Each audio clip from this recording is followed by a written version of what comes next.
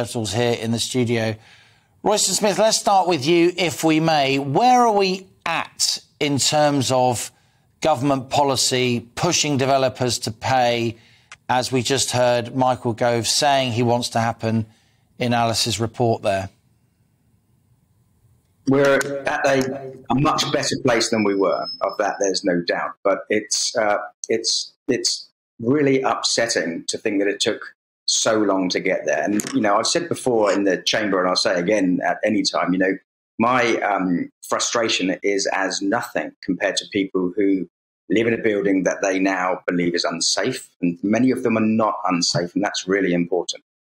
But live in a building that they believe is unsafe, that have paid money out already in waking watch and fire alarms and the rest, which is sunken, it's gone, and are being left with these huge bills. Now, the government are going to deal with the huge bills. They've made that clear. They've made a promise and a commitment that they will. They've gone after the developers who they feel are responsible and are in some way an easy target, but they are a target, they are responsible. But there are others, of course. There are regulators, both local authorities and independent inspectors, which have been allowed to regulate their own work, mark their own homework, if you like.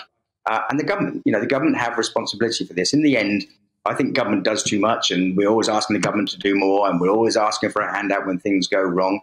But in the end, things like this, protection of the people and regulation of safety in your home, is the government's responsibility. So we are in a better place, but are we in a place that we all want to be yet? I don't think we are.